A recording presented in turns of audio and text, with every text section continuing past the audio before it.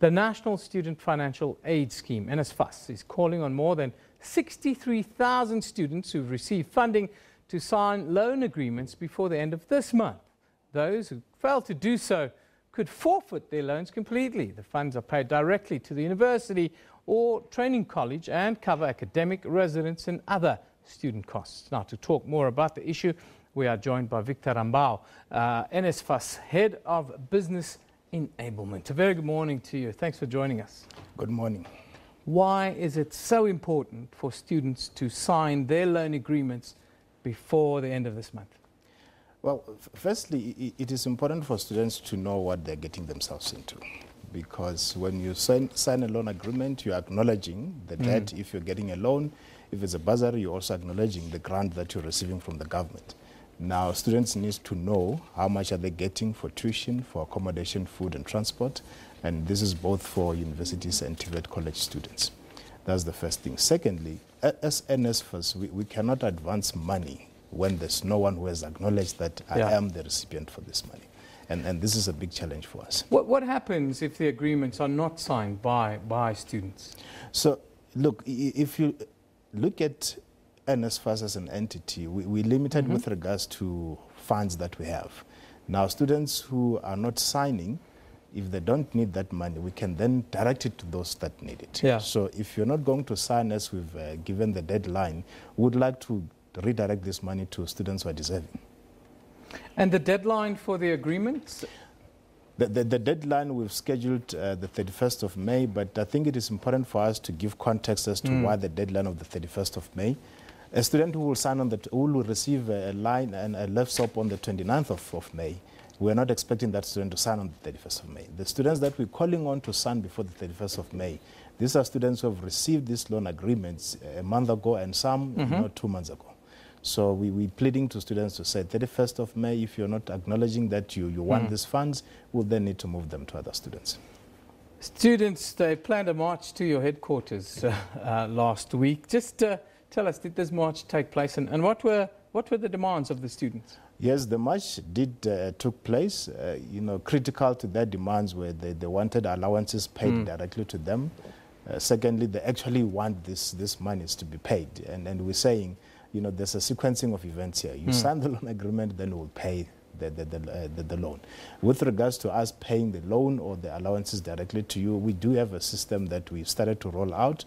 Certain universities are still receiving allowances on behalf of students, but where the system is actually working, we then pay directly to students. Lastly, as you would recall last year, the call for free education, and part of the submission in the memorandum is they would want free education. Have you any experience of paying monies directly to students in the past, and how did that play out? We've had experiences of paying money directly to students. There are those that are responsible enough to use money for what its intended purpose is, and there are those who receive money and use it for different purposes. But maybe let's start with those that use money for the right purpose. When we pay, students will go and buy textbooks, they will go and buy groceries where there's a need for them to buy groceries.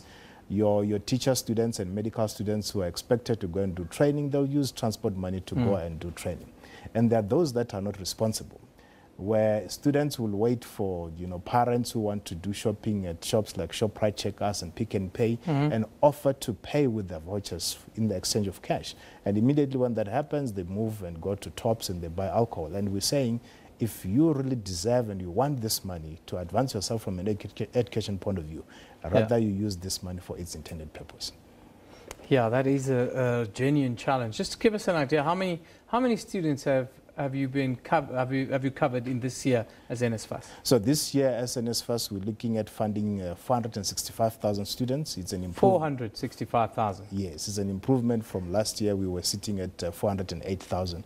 How many students do we have on all our campuses? Is it 600,000 or is it No, it's more than that. Much more than that. I'm only referring to NSFAS funded students. Yeah.